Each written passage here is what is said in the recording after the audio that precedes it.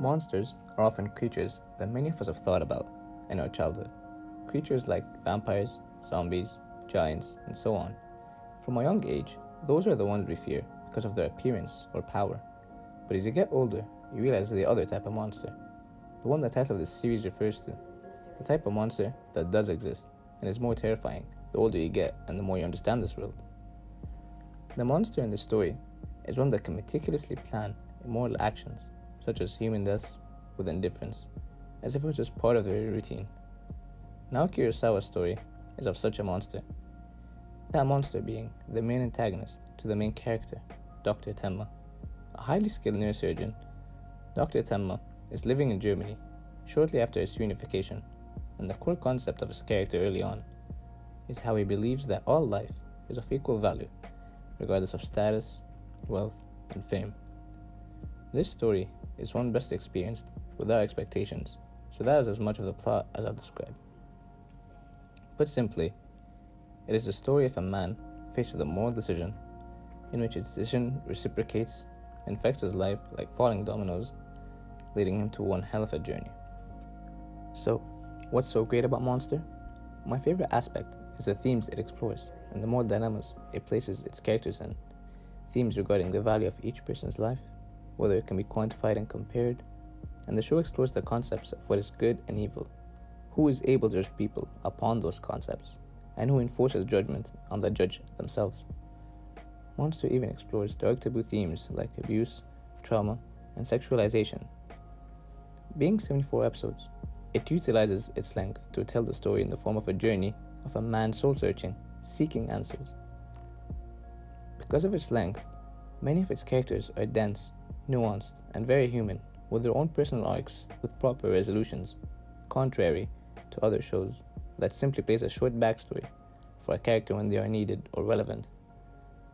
The show focuses a lot on the encounters between the Doctor and other characters to drive the plot. The atmosphere in the show is also fantastic. It truly embraces how a psychological thriller should be in every way. It's suspenseful, tense, and although it is not really a horror, it often feels like it, with the topics and visuals being presented in the show.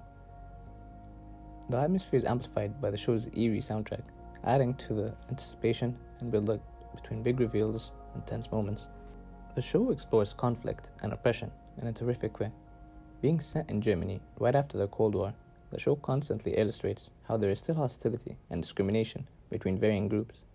It explores how the environment shapes the people around it, and how those people eventually shape Dr. Tenma when he interacts and spends time with them. With Tenma's journey, soul-searching, and seeking answers, it allows many of the characters, even ones that may not have a large role, to reshape how Tenma thinks about morality and the concepts of good and evil.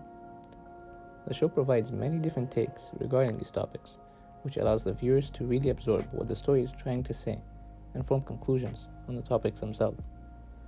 The setting is very bleak, washed, and reminiscent of a struggling Europe during the late 20th century, which allows the story to absorb you and place you into this interesting, depressing, and often cruel world.